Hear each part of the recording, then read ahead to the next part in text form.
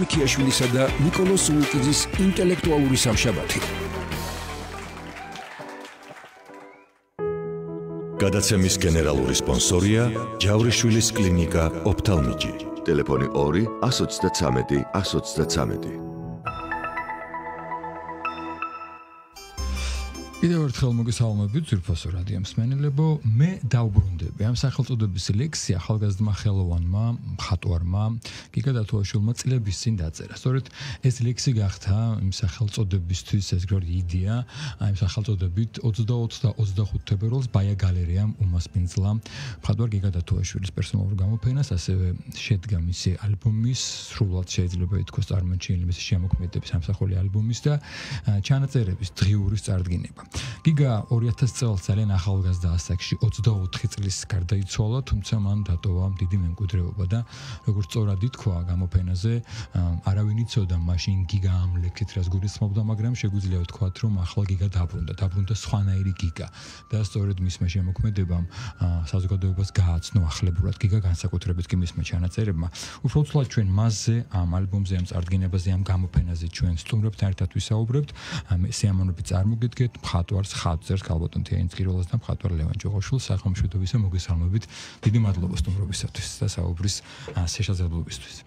გაბატონთია, თქვენ იმ ადამიანთა შორის ხართ, რომელიც გიგას პირადად არ იცნობდა. თუმცა შემდგომ ის გაიგეთ როგორც ხელოვანი და ახლა მოგეცა თქვენ და ბევრ ადამიანს საშუალება, მათ შორის მეც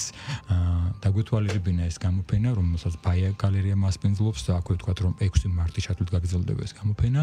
და განსაკუთრებით საინტერესო დღიურები, რომელმაც ვინც გიგას არ უცნობდეთ გაგოცნო ერთგვარად საოცრად მოაზროვნე ადამიანი და ვინც იცნობდა, ისინი აღნიშნავდნენ, რომ თურმე ჩვენ გიგას არ უცნობდეთ. ძალიან ემოციური იყო და არის წინას ეთყობა და შემდგომ იქაც ითქვა მისი მამა, მეუფე დანიელი, რომელიც ბრძანებს, რომ თურმე მე ჩემს შვილს არ უცნობდი და დიდი სინანულით ამბობს, რომ მეტი დრო დავუთმოთ შვილებთან ურთიერთობას. აი, ქალბატონთია, თქვენ კითხავთ, თქვენ როგორც ამ საქმის პროფესიონალს, გიგა სხვადასხვა მიმართულებით იყო, პორტრეტები აქვს, ჩანახატები აქვს, მხატვარა დაინტერესებული იყო რესტავრაციით. როგორი ადამიანი გაიცანთ, როგორ ხელოვანს ხედავთ, როცა მის ნამუშევრებს უყურებთ? მოგესალმებით, დიდი მადლობა მოწვევისთვის და ამ საკითხზე საუბრის შესაძლებლობისთვის. იმიტომ რომ მე ჯერ როცა თვითონ ალბომი ვნახე და როცა მის ჩანაწერებს გავეცანი და დავიწყე კითხვა, ეს იყო ჩემთვის მართლა აღმოჩენა. და ძალიან გამიხარდა, რომ ასეთი რაღაცა თურმე შეიძლება, რომ ყოფილიყო. მართალია თავის დროზე არ შევხებივარ, ესე მოხდა. მე ამ რაღაცახანს ერთ დროსაც სწავლობდი სამხატვრო აკადემიაში, სწავლობდი მეც როცა მან რესტავრაციაში ჩააბარა, თუმცა ცოტა უკანი იყო და მე ორი ვიტყვით ალბომზე შეიძლება, იმიტომ რომ არაჩვეულებრივად კარგად არის გაკეთებული. ძალიან საინტერესოდ არის დაწყობილი ეს მასალა, რომელიც ახალგაზრდა ხელოვანს წარმოგვიდგენს და იქით ყველაფერია, არის რელიგიური მოტივები, არის ჩანახატები აკვარელში, ტუშში, ფანქარში, მაგრამ ეს მაინც არის მთლიანობაში სტუდენტი ადამიანის შემოქმედება და მისი ასე კარგად ჩვენება, ასე ზუსტად დაწყობა და მიწოდება მნახველისთვის ძალიან მაღალ პროფესიულად და დიდი გემოვნებით და კარგად არის ეს გაკეთებული და მადლობა ამ ხალხს, ვინც ამაზე იმუშავა და არაფერ არ შემიძლია რომ არ გამოუყო ქალბატონ ასმათ ოქროპირიძის ტექსტი, რომელსაც ქვია სიცოცხლე წრფელი და უკომპრომისო და იქ არის საუბარი თვითონ მხატვრის ნამუშევრებზე. ცხადია რომ ქალბატონ ასმათი ხელოვნებაცოდნეა და ხელოვნებაცოდნის თვალით და რამოდენიმე სიტყვაში არის მიწოდებული ის თუ რომელი ნამუშევარში რა უნდა დაინახოს მნახველმა, მაგრამ ამის მიღმა კიდე ძალიან ძლიერი ესეთი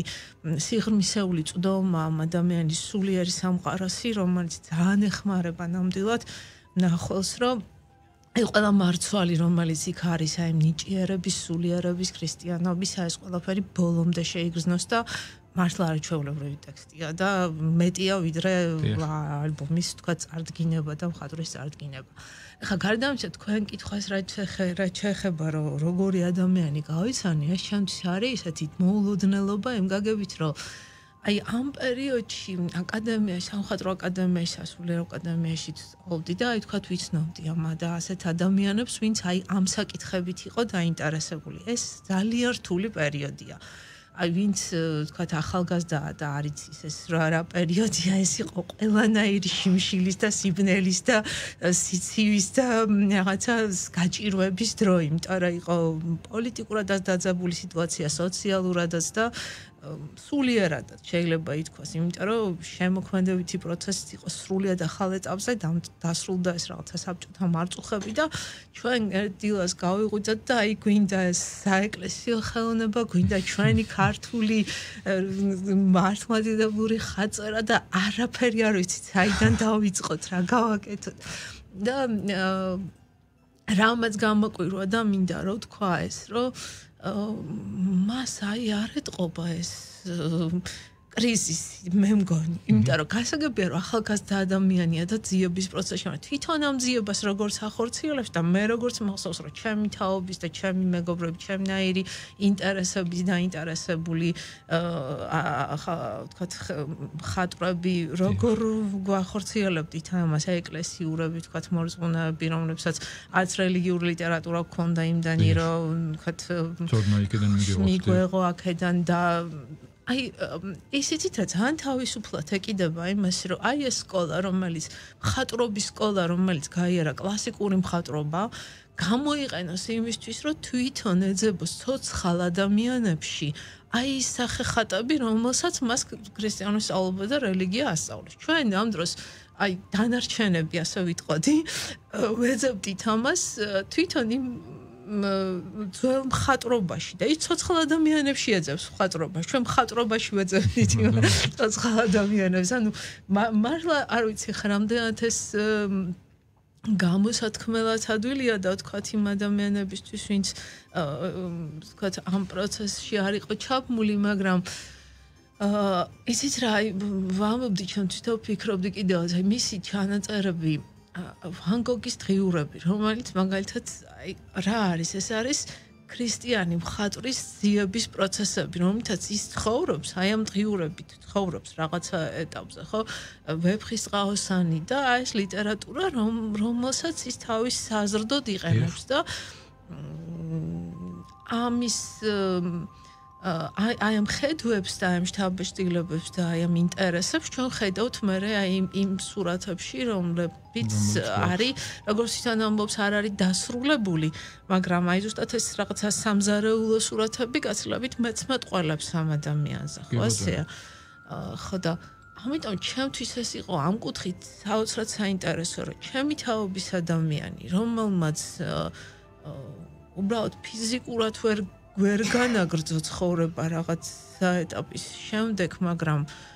მე ამას უყურებ როგორც მართლა აი ძალიან მნიშვნელოვან შემდგარ სიცოცხლეს, რომელიც ისიც როგორ აი ჩვენ ხვალ ვლაპარაკობთ ახლა მაგალითად რას გააკეთებდა ვთქვათ რაფაელი კიდევ რა ეცხოვრა და ვთქვათ გურარჩეულიშვილი რას დაწერდა მაგალითად ან ვიღაც ვთქვათ ნიკოლოზ ბარათაშვილი უბრალოდ მე მგონია რომ ამ ცხოვრებას რომელიც ასე ადრე შეწყდა მაინც ქვია უფრო ალბათ გზა და ეს გზა რომელიც იქ აჩვენებს პირადი ცოცხალი ადამიანის შემოქმედებით ძიების პროცესს მხატვრობის საშუალებით სულიერებისკენ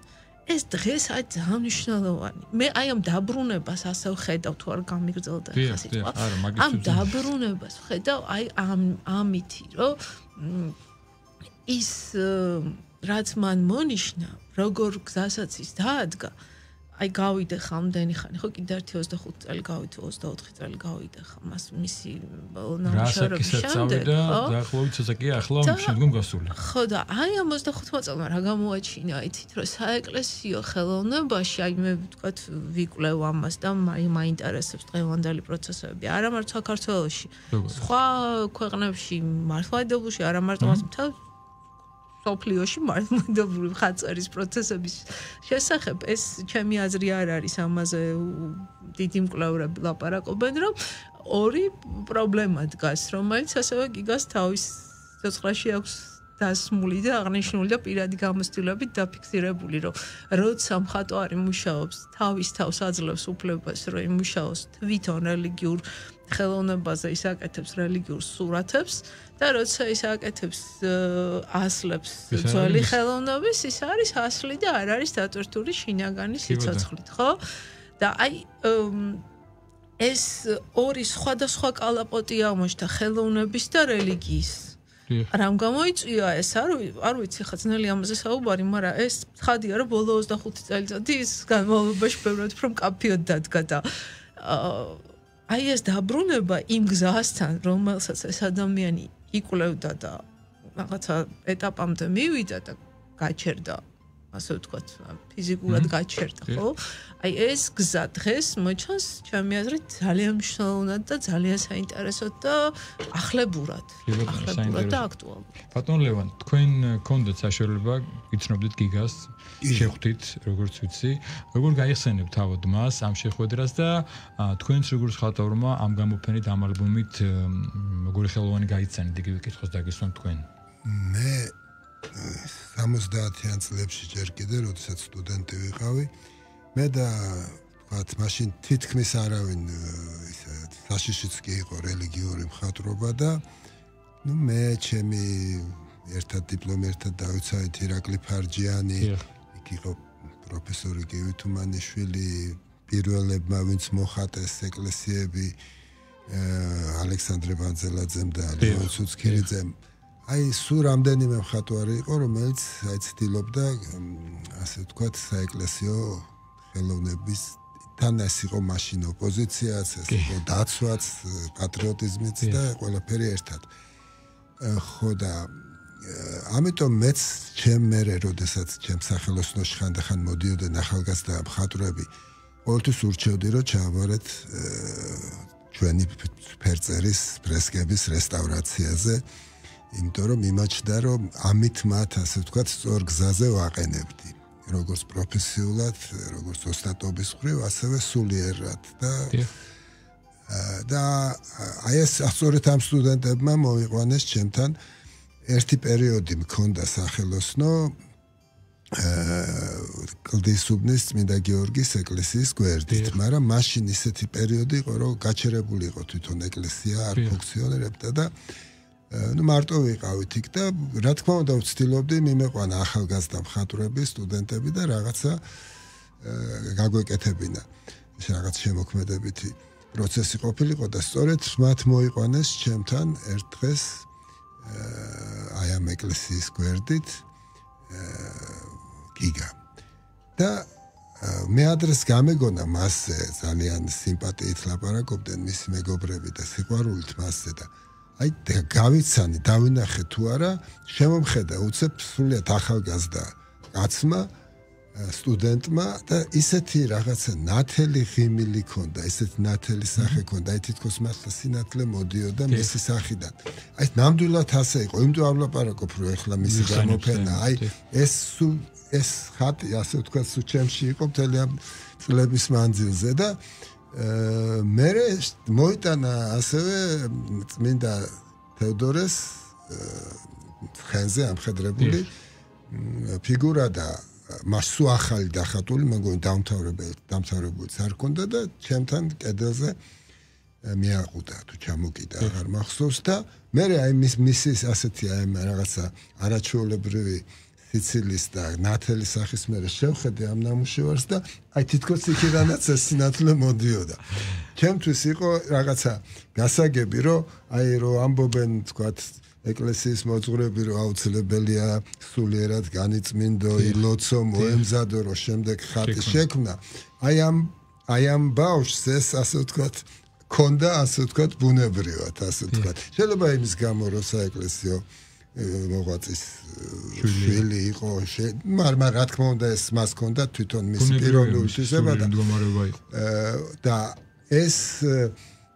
აი მას ეს არ ჭირდებოდა. მიუხედავად იმისა, რომ ეს არ იყო არც რაღაცა ესეთი კანონიკური ხატი და არც ჯერ თან ფაქტორას სტუდენტის ნამუშევარი იყო, არაფერი არ ჭირდებოდა. აი ეს რაც უნდა იყოს წმინდანის გამოსახულება, აი ეს სინათლე და ეს სიკეთე მისგან მოდიოდა და აი ეს ჩამრჩა. ჩამრჩა გულში და მე ძალიან მალე დაიღუპა ამ ამბის შემდეგ და აი სულ მაწუხებდა აი მისი ეს რაღაცა ნათელი სახე სულ მახსოვდა და ეს ნამუშევარიც და სულ განვიცდიდი რომ აი ასე თითქოს დაიკარგა ეს ახალგაზრდა კაცი იმიტომ რა არის ფაქტურად აი როცა უნდა დაიწყოს მხატვარმა ფიქრი და შემოქმედება სწორედ იმ დროს დამთავრდა მისი სიცოცხლე და ეს გამოფენა რომელიც ახლა შემგან დამოუკიდებლად ჩატარდა ძალიან მნიშვნელოვანია ძალიან ბედნიერი ვარ რომ აი ეს ჩემი სურვილი მთელი ამ წლების მანძილზე რომ ეს დარჩენილიყო ეს გიგა ქართულ ხელოვნებაში ასრულდა ამითი აი ამ შესანიშნავი წიგნის გამოცემითაც აი ამ გამოფენითაც ამდენი ხალხის ინტერესითაც თორე დაიკარგებოდა ეს დაიკარგებოდა დარჩებოდა მარტო რამდენიმე ადამიანის ხსოვნაში და ეხლა ნამდვილად ბედნიერი ვარ რომ ეს არაჩვეულებრივი სიკეთით სავდე ახალგაზრდა კაცის სახელი და ნამუშევრები დარჩება ჩვენი არა მარტო რელიგიური არამედ ზოგადად ქართული მხატვრობის ისტორიაში ბრძანეთ ძალიან მარტივულად ბატონ ლევან რომ ფაქტობრივად იმასაკში გადავიდა მარადისობაში როცა უნდა დაეწყო თავის ძიება თავის კვლევა თავის ფორმები იმიტომ რომ ახალი დამთავრებული აქვს თუმცა მიუხედავად ამისა აი რას ხედავთ აი რა არის განმასხვავებელი ან ის განსაკუთრებული რასაც მის ნამუშევრებში ხედავთ ძალიან ბევრი დაუსრულებელია ჯანახატია პორტრეტები ახლობლების მაგრამ იგრძნობა რა თქმა უნდა ის სული რაც მას გააჩნდა რა არის ეს სული შემოქმედის სული რაც გიგას შემთხვევაშია აი პირველ რიგში ზოგადად რო ვთქვათ როგორც მხატვრობა ეს არის რა თქმა უნდა ნიჭიერი ახალგაზრდა მხატვრის ყველა ნამუშევარი რა თქმა უნდა ერთნაირი არ არის როგორც ყველა მხატვართან და მით უმეტეს სრულიად ახალგაზრდასთან რომელიც ახლა იწყებს ძიებას არის რაღაც უფრო დასრულებული პროფესიული რამდენიმე ნამუშევარია სრულიად ისეთი მხატვრულად გამართული რომელსაც არაფერი არ ჭირდება და ფერწერაც ძალიან საინტერესო აქვს ისიც ბუნებრივია რომ არა მარტო ზეთის ფერებში მუშაობს არამედ ფრესკის და ხაწერის ფერებითაც და ეს ეხმარება იმიტომ რომ ეს კიდევ უფრო თანამედროვედ ჟღერს მათ შორის საინტერესოა რომ აი ეს ჩვენ ძველი საეკლესიო მხატვრობა და თანამედროვე მხატვრობა ბევრ რაღაცაში საერთო უფრო ასე ვთქვათ მეტი საერთო აქვს ერთმანეთთან ვიდრე აი თუნდაც რენესანსის შემდგომ და აკადემიურ მხატვრობას და ეს აი ფერებშიც ჩანს ეს თუნდაც გიგას ფერებში და ესე იგი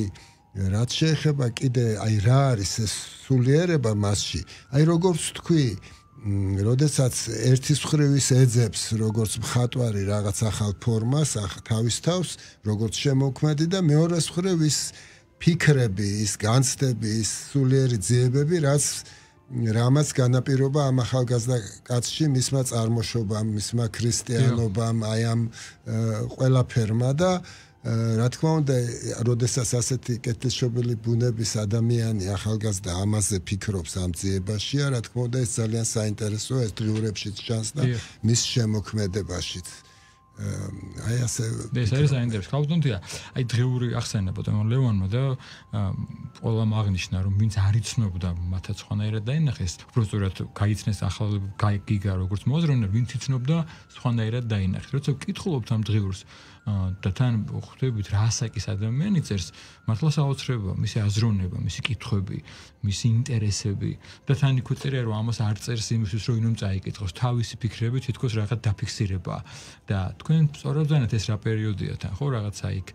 გარდამავალი, გამოვდივართ, რაღაც პატრიოტული სულია და ამ დროს ეს ადამიანი აფიქსირებს ამ ყველაფერს. აი თქვენთვის რა იყო საინტერესო, როგორც ადამიანის, როგორც მოქალაქის, როგორც ხელოვანის აზროვნებაში, როცა ამ დღიურს გაიცანეთ? იცით რა, ჯერ თავიდან რომ კითხულობ, ხო, მე რადგანაც არ ვიცნობდი და ვიცოდი, რომ ეს ადამიანი 24 წლის გარდაიცვალა და ვკითხულობ და სულ მგონია, რომ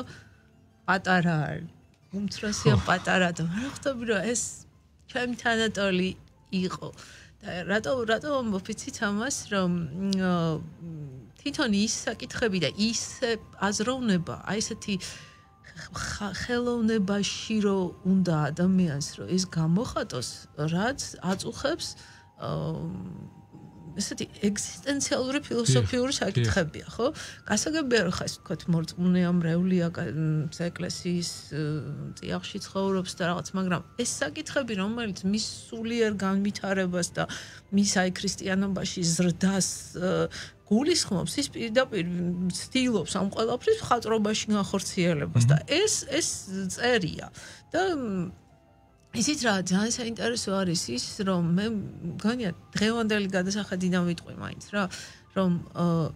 იცით რა დღეს ახლა მხატვრო ხელოვნებას აი ბატონ ლეონი დამეთანხმება რომ ბევრი სხვადასხვა ხარი აქვს, სხვადასხვა ფუნქცია აქვს, სხვადასხვანაირი ხელოვნება არსებობს, ხო, სადღაც რაღაცა პოლიტიკური ასპექტებია მნიშვნელოვანი, სადღაც რაღაცა პროტესტი, რაღაც იდენტობები, თქვათ, და ასე შემდეგ, სოციალური დიდწილად არის ეს საკითხები, რასაც დღევანდელი და ბოლო პერიოდის ხელოვნება და თუნდაც მაშინდელი უკვე ემსახურება. აი ეს ასეთი საკითხებით დაინტერესებული ხელოვანები და აი ამ ხელოვნებით მაცხოვრებელი ხელოვანები, ვინც მხატვრობას ეძებს როგორც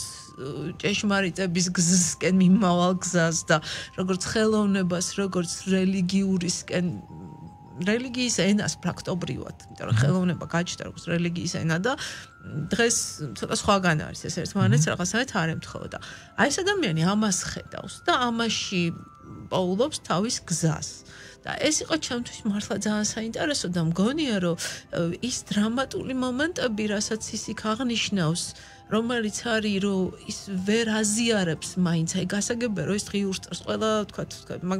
ამბობს კიდევაც რომ დღიურის წერაო ეს არ არისო თქვა ფლად არჩევანიო ჩემს რაღაცა საშუალება არისო რომ უფრო მოვაწესრიგო ხო ყველასთვის ასე არ არის ხო რაღაცა დღიურები არსებობს რომლებიც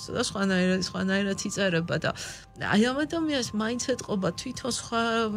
შემთხვევებშიც მოგონებებშიც რაღაცა ჩანს მიუხედავად იმისა რომ ძალიან ლაღი და გახსნილი და როგორც ჩანს ძალიან ისეთი საყვარელი ადამიანი იყო მაგრამ დღემდე მოდის ეს რაღაცნაირად ძალიან ისეთი სითბო რომელიც მას დაუთასია თავის ახლობლებში. აი მიუხედავად ამისა ის ჩანს რომ ეს არის ძალიან ფილოსოფიურად მოაზროვნე ადამიანი რომელიც გარემოსთან გაზიარებას ბოლომდე აი ამ თავისი სულიერი და ინტელექტუალური თუ სახელოვნებო აზროვნებისას ვერ ახერხებს და იმიტომ კი ვერ ახერხებს რომ ან არ შეუძლია ჩამოაყალიბოს ამ შვენივრად ხედავთ რომ გადასარევად წერს და კიდევ უფრო გადასარევად გამომსახველად ექსპრესიულად ხატავს თავისი ასაკისთვისაც და თავისი თქვათ ემოციური თუ რაღაც ცხოვრებისეული აზროვნებისთვის მაგრამ მე ვფიქრობ და როგორც მისი ასე ვთქვათ თანამედროვე ადამიანი მისივე ინტერესების მაძიებელი მე ვფიქრობ რომ ეს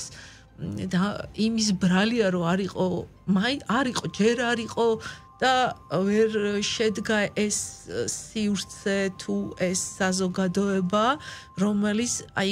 რომელთანაც შესაძლებელი იქნებოდა ერთ ენაზე საუბარი აი ამ შემოქმედებითი და რელიგიური ძიებების გასაზიარებლად და როგორც არ უნდა ჩვენ თქვათ ახლა დღეს დაგვწყდეს გული და მე თქვათ შეიძლება არ ვიცნობდი მაგრამ თქვათ ვინც იცნობდა და ვინც მის ახლოს იყო შეიძლება მაინც ფიქრობდნენ რომ თქვათ რაღაცა დანაკლისი იყო თქვათ პიროვნული მე როგორც შორსმდგარი ადამიანი ვიტყოდი რომ ეს არ არის პიროვნული ეს არის რაღაც დრო აი არის ხოლმე ასეთი დრო როცა შენ გიწევს ისეთ ვითარებაში მოსვლა ისეთი მარტო ხარ ამ შენ ფიქრებთან და შენ გზასთან რომ როგორც არ უნდა კეთილის სურვილები და ახლობლები და ესეთი ადამიანები ყავდეს გარშემო ამას ვერ გააზიარებ იმიტომ რომ არ არის არ ვიცი აი როგორც დრო არ არის ამის მოსული თუ გარემო არ არის სივრცე არ არის ენა არ არსებობს რომელზეც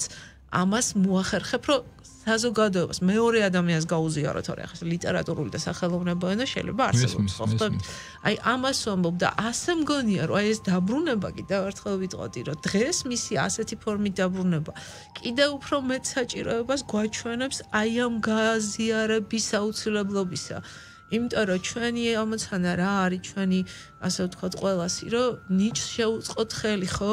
თავის საკუთარ ნიჭსაც ადამიანმა და სხვის ნიჭსაც და აი დღეს რო ვფიქრობ მე რომ